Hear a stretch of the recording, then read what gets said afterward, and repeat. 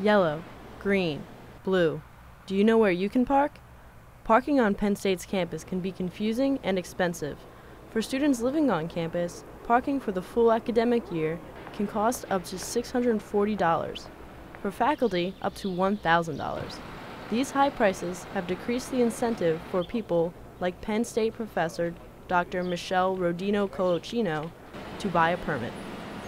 I went down and I fed the meter once, and when I came back to feed the meter again, there was a tow truck there about to tow my car. There was a young man from the parking office, and he said that we're going to tow your car. And I said, well, they have you on a tow list. According to a tow truck driver from Walks, this has been happening to a lot of faculty members despite having paid all of their tickets. Many students and faculty would rather pay tickets than buy a parking permit. Tickets can range from $20 to $100 depending on the violation.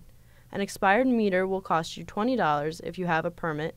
Parking in a reserved spot will cost you $30 to $40, and parking in a handicap space is the most expensive ticket at $100. Manager of the parking office, Gene Harris, told us that you will be placed on the tow list if you get 3 tickets in 1 year, even if you have paid them off.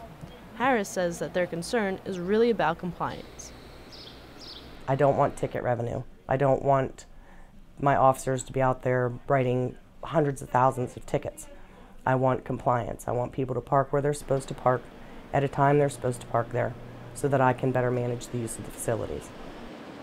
For students who want to pay a little bit less for parking, they can park here at Lot 83.